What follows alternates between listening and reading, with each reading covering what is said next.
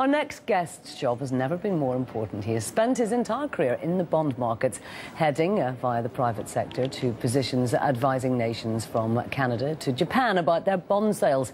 Currently, he is Chief Executive of the UK Debt Management Office, which oversees Britain's money raising. Joining me now is Robert Stheeman. Robert, thank you very much for joining us today. Now, some good news. It's been a very tough job, I'm sure, over the last year or so, but Britain has sold 30-year Treasury bonds now at its lowest yield in the target range. That must make you happy, does it?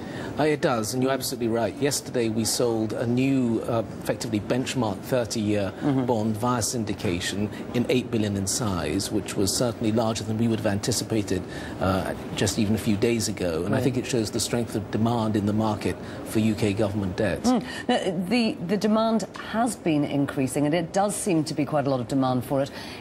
I find it quite interesting because obviously there is this sovereign debt issue right across Europe and indeed in the UK as well, and yet this 30-year bond selling very well. Does that show confidence in George Osborne and the current austerity measures? What's the cause of it?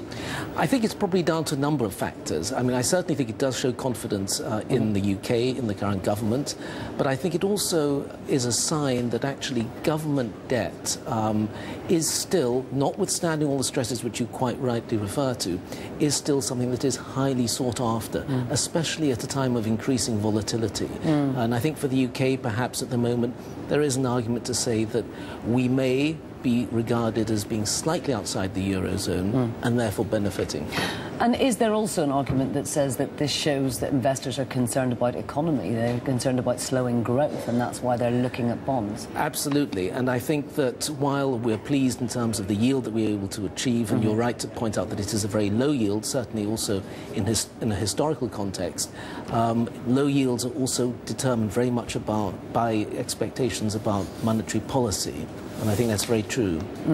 Now, we had Fitch coming out and talking about George Osborne's emergency budget and saying that it was a very strong statement of intent.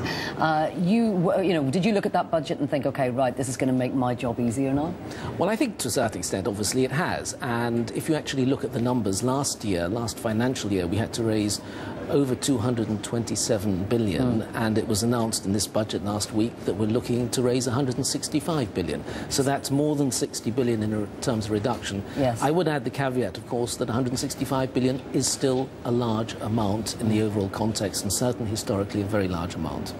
And how much foreign demand is there for the gilts? Foreign demand has been increasing over a number of years, and at present it does seem to be quite strong, in particular in the shorter maturities, so really probably out to about 10 years. But it is an increasing factor, and traditionally foreign investors have, I think, focused very much on the mainstream markets, such as the US Treasury market, the bond market. They are also looking increasingly at the UK market. OK. Well, Robert Stheeman, thank you very much indeed for joining us from the UK Debt Management Office. Thank you.